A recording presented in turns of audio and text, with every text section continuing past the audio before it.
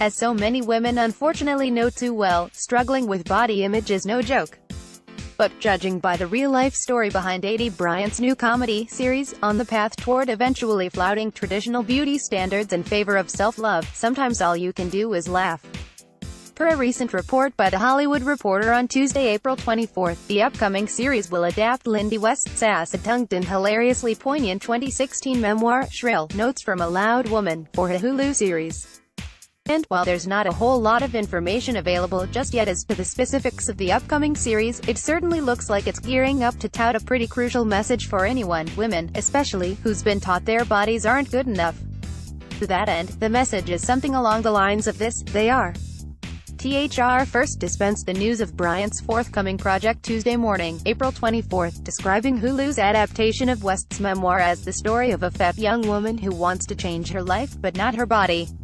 According to The Hollywood Reporter, the upcoming Hulu-fronted project will merge the respective storytelling talents of both Bryant and West, who teamed up to co-write the television screenplay with the help of writer-producer Ali Rushfield, perhaps best known for her work on Parks and Recreation and Love. And, as anyone familiar with the firecracker comedic mastery of either woman already knows, a fusion of Bryant and West's respective wit sounds a lot like a match made in comedy heaven, or the beginnings of one, at least. Though the Bryant-led series is still in its early-ish development stages, it seems like the tenor of the screen adaptation is slated to fall pretty closely in line with that of West's memoir, which has been lauded by critics and readers alike for its uniquely incisive, and uniquely crass, perspective on Western beauty standards and the often insidious ways they impact how women feel about themselves.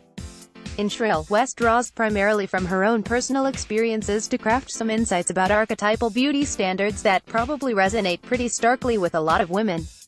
And, in doing that, the memoir manages to chronicle West's own path toward eventually learning to love herself, in spite of the systemic, and, she argues, misogynistic, beauty paradigms that taught her she shouldn't. West sums up her thoughts on that pretty succinctly in Shrill, writing, "I reject the notion that thinness is the goal, that thin equals better, that I am an unfinished thing and that my life can really start when I lose weight. That then I will be a real person and have finally succeeded as a woman." Until Hulu releases more information about the TV adaptation, it's hard to anticipate exactly how the series is planning to incorporate the memoir's subject matter into its script. But with West on the writing team, here's to hoping the screen adaptation touts a similarly empowering kind of proclamation about ditching oppressive beauty standards and embracing self-love, instead. And, with Bryant in the series' leading role, it certainly seems like the series is gearing up to pack the strong feminist punch that West exudes in her writing. Since first joining the ranks of SNL's cast of funny people back in 2012, Bryant has made waves in pop culture, not only as a comedian, but also as an insouciantly clever and indelibly charming proponent of body positivity. To that end, a recent report by Entertainment Weekly, which primarily discussed the messaging in Bryant's new comedy film, I Feel Pretty, described Bryant's contribution to the body positivity arena as one of accidental activism, or, in other words, she's basically become an advocate for body positivity simply by being in the public eye.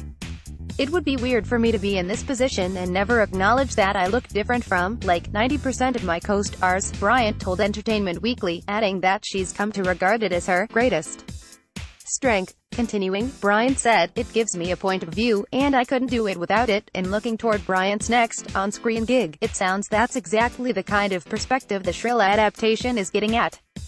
Here's to seeing a whole lot more of Bryant being Bryant on TV sometime soon.